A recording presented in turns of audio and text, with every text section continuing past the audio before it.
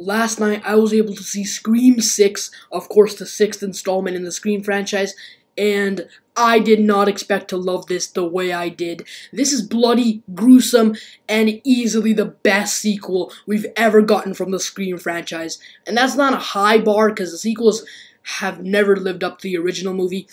This has some amazing character development and arcs for the characters we were introduced to in the fifth installment last year, which was just called Scream. I don't know what they were thinking there, but Ghostface is brutal in this. This is a brutal movie with emotions, a lot of amazing action sequences, and though it has its story problems and its pacing problems, and could feel kind of repetitive, but it is a movie about a serial killer, 6 movies in, the same serial killer, so of course it's going to feel repetitive.